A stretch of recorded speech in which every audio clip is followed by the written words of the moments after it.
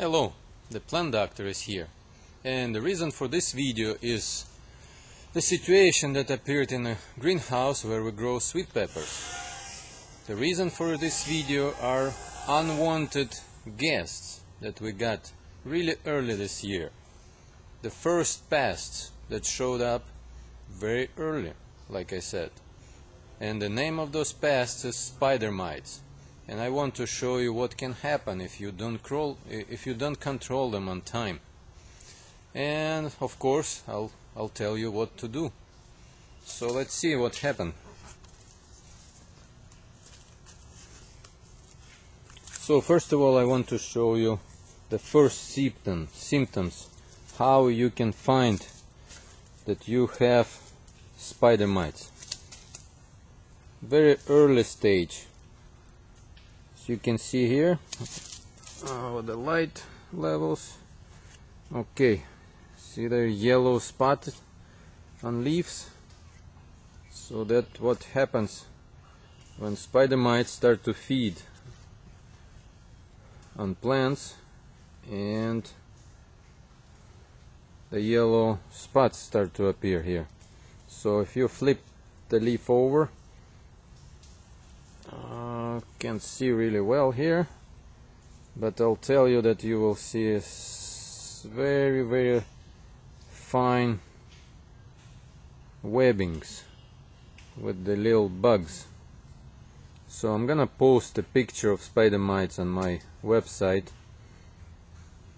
so you can see how they look like. But that's the first symptoms I wanted to show you. And I have one plant where the situation went a little bit too far. So I held this plant for a couple weeks just to show you what can happen if you don't control spider mites. As you can see, start to get too much of those yellow spots. And if you don't do anything, eventually the plant will die. It will drop all the leaves, everything. And the number of spider mites will be very large. So you will have to spray. But in this situation, it still can be controlled by the biological methods, and that's the methods that we use mainly to control our pest population. So a very good beneficial insect for the spider mites in this situation, and that's what we use usually very often. It's called Phytacilius persimilis. So it comes in bottles like this, mixed with vermiculite, like that. So I almost used this bottle, just a little bit left so I can show you how we apply them. So in this bottle, it's about 200 milliliters bottle, so you can see 2000 bugs in there. Once more, you can't see very well here, but I'll let you know. Phytacilius persimilis. It's very aggressive. It's also from the family of mites, but that's the beneficial mite that feed on spider mites. So very aggressive bug. So, but if it doesn't have food, other mites, it's gonna die. So what we want to do now, we want to release them right on this plant.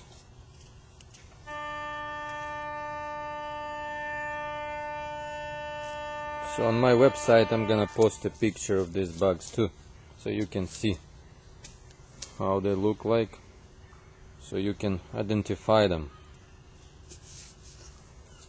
So what we're gonna do here, have to sprinkle, and it's best if you put a little bit of these bugs on each infected leaf. Why? Because the bugs good bugs, if they have food on one leaf, they're not gonna leave that spot until they eat them all. And you want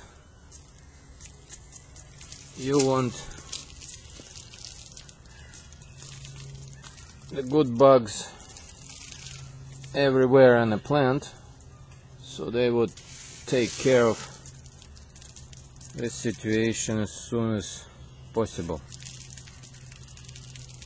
So that's what we do. We try to put them on as many leaves as we can.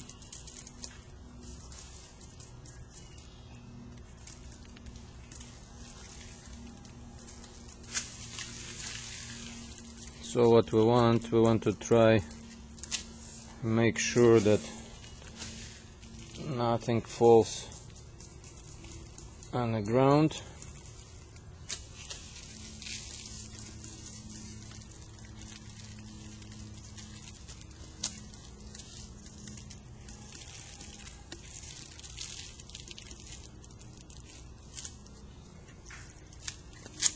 And the bottle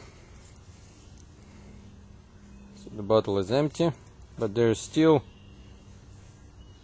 some bugs crawling inside. So what we want to place this bottle on the plant like this, let the bugs come out.